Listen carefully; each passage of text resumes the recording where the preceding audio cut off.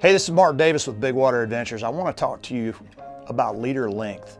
To me, it's actually a simple process. If you go to saltwater, you've got leaders and you've got top shot, and it's very simple between the two. To me, if the knot goes past the tip, it's a top shot. If it's going into the guides and winding onto the reel, that's when you need to start looking at an FG knot or something like that. As opposed to an actual leader, you could do an FG knot if you want, but if a leader's not going to go through the tip, it's just whatever knot you're best at and what's most comfortable to tie. If you're good at an Albright, tie an Albright. Double uni, tie double uni, as long as it's a good knot and you're comfortable with it. But as far as leader length, when you're really looking at leader length, you need to think about what are you trying to do? Are you trying to, is it a chafe leader? Are you worried about a fish's jaw? Are you worried about its tail? Then you're looking at the overall length of the fish.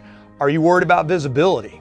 If I'm dropping into 100 feet of water, I'm gonna top shot if I'm butterfly jigging tunas, because you're gonna drop the bait past them and you're gonna come back past them. So you literally want a long enough leader to separate their thought process from the braided line to the lure. If I'm bottom fishing and I'm fishing in 20 feet of water and I know the rocks are about 5 feet off the bottom and the groupers are not particularly being line shy, I'm not gonna be as concerned about it from a visibility standpoint as a chafing standpoint. I don't wanna get cut off on the rocks. I don't wanna get cut off on the fish's mouth.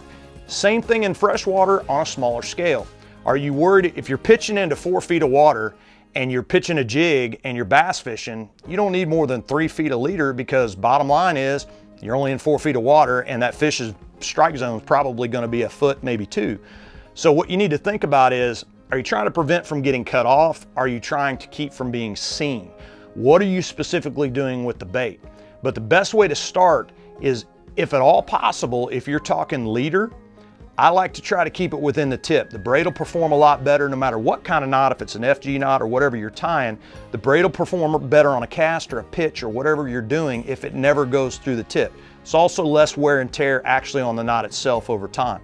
So if you keep it out of the tip, and as long as you can cast, if you're surf fishing and you got a 12-foot rod, you can go with 8 foot of leader and never wind it into the tip and wind it up and send it out there. At the end of the day, think about, what are you trying to fish for? Are you worried about them seeing it? Are you worried about them cutting you off? Are you worried about the structure that's around you? And adjust your leader or top shot length accordingly.